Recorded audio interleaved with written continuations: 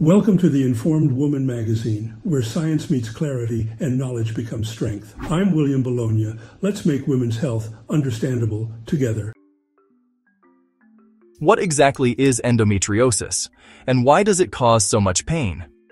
It begins when endometrial glands and stroma, the tissue that should line the uterus, appear outside the uterus. The ovaries, fallopian tubes, pelvic peritoneum, even the rectovaginal septum. These misplaced cells behave as if they're still inside the uterus. They thicken, break down, and bleed under the influence of estrogen and its withdrawal each cycle.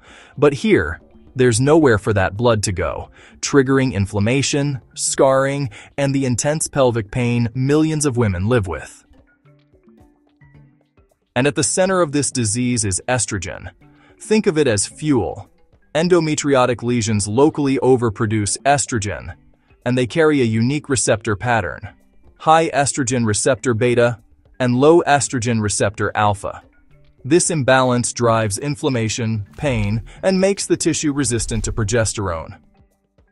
Because the receptors and their signaling pathways are altered, progesterone can't control the estrogen-powered proliferation.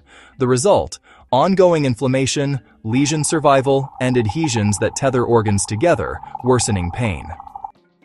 This is why treatments often aim to tip the balance, using progestins or hormonal contraceptives to amplify progesterone's effects, suppress ovulation, and reduce estrogen production. Understanding how estrogen and progesterone interact in endometriosis isn't just academic.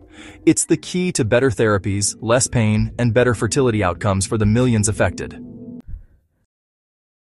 Thanks for watching another video by the Informed Woman magazine. Please feel free to comment and ask questions. Subscribe for more science-driven medical insights.